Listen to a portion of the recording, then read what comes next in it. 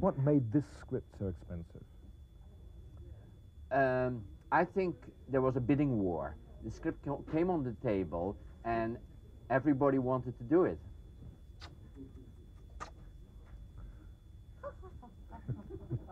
That's Sharon Stone. You might not recognize her, but that was her. Oh, I think she's evil, and I think she's divine. I think what Paul has brought to Basic Instinct was a morality play. And I think, as he's probably spoken, I think that he saw in the character of Catherine evil personified. And evil, the devil, the real devil, comes in the most seductive kinds of forms. Paul, you've been interested in sex from the very start of your career. Your early Dutch films have a very heavy sexual content. Well, I grew up, of course, when I started my filmmaking career, which was in the 70s, there was this whole movement of open sexuality, especially in the country where I was living, which was Holland. You had this freedom, exploration, you know? I mean, sleeping with a woman, sleeping with another woman, and another woman was kind of normal.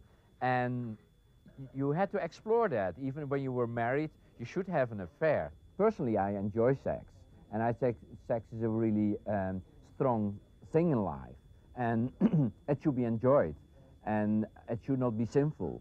And sex only for pleasure is okay, and I've always tried to portray that in the movies.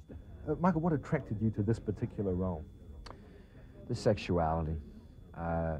Truthfully, I've been trying over a period of time to broaden my horizons as an actor. I think one of the responsibilities as an actor you have is to try to reach out, and so I try to play different types of roles. And in thinking about different things, I thought, well, I haven't really done any sexually explicit type parts ever. Was there any stage during the film when you said, enough, I won't go further than that? You got to go for it. As far as that scene with Jean, I took a more aggressive, not only in the scene, but as the actor, as a more experienced actor, and she's such a good reactor that I said, look, I'll take the lead.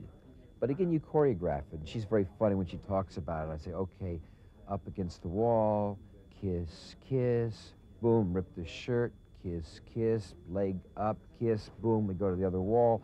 And it's a dance.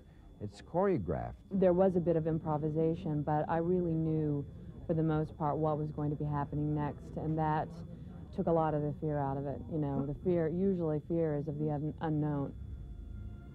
I think you got too close to the flame.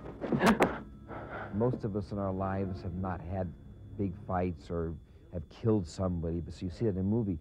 Sex scenes, we all can understand. Everybody's a judge. So it's a more difficult thing to pull off.